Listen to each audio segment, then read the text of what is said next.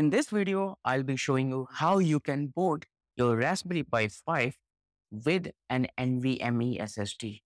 There are two things you need primarily for this tutorial.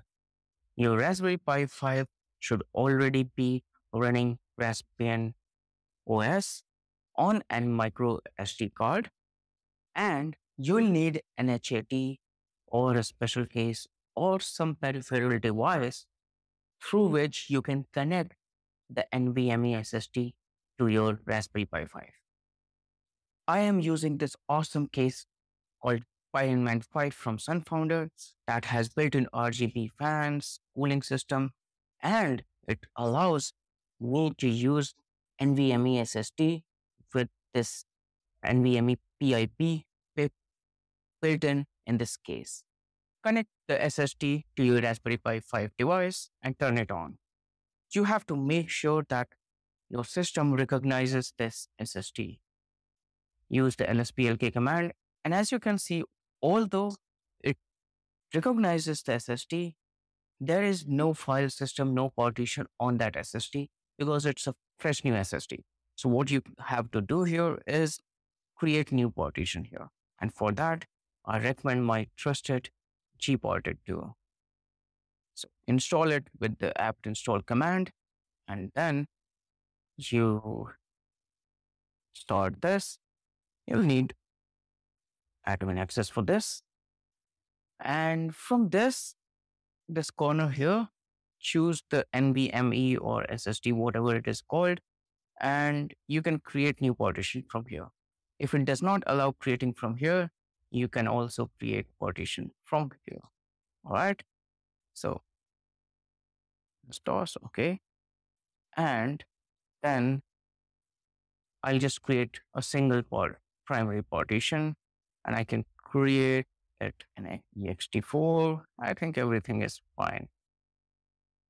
All right. So I have a new partition in ext4, and let's see if it works this time. Oh, sorry, I have to save it. All right.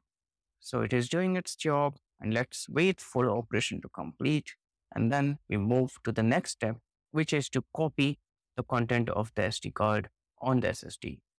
Once you have the partition ready on the SSD, go to accessories and click on the SD card copier.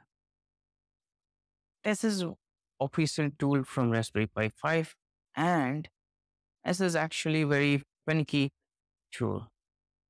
For some reason, buggy. Wait for some time, play around, and it should give you the option to actually create partition on it. If you manage to do this, you'll just do the start. It is on the content of this. Are you sure? Yes, I'm sure. And then we'll start the operation. There's still one important step to do, which is to make sure that your Raspberry Pi 5 boots from the SSD and not from the SD card. And for that, we are going to use the built-in Raspberry Pi configuration tool. The copying actually takes quite some time, so have patience. It might take like 3 to 5 minutes or even more, but have patience for that. Once the copy completes, the next step is to change the boot settings. Open a terminal and run this command to open the Raspberry Pi config manager. Right. So here you have to go into the advanced options, and you have to change the boot order.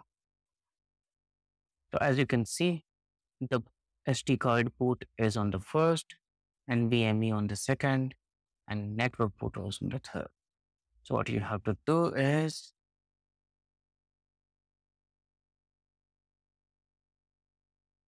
now when you enter on the B2 option, it says NVMe is the default boot device now. Okay.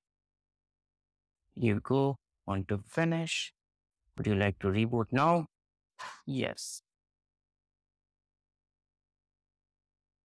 All right. So as you can see now, there is bootfs and rootfs, which are coming from the SD card. This is my guess. So what I can do is, let's just check it first. All right. So you can see NVMe01 has a boot sector, boot partition with FAT32 and a root partition with ext4 with plenty of space to go. All right.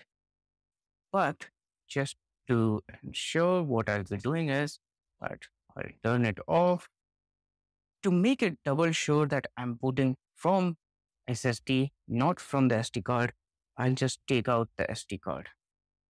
All right. So now you're booting your Raspberry Pi from an SSD.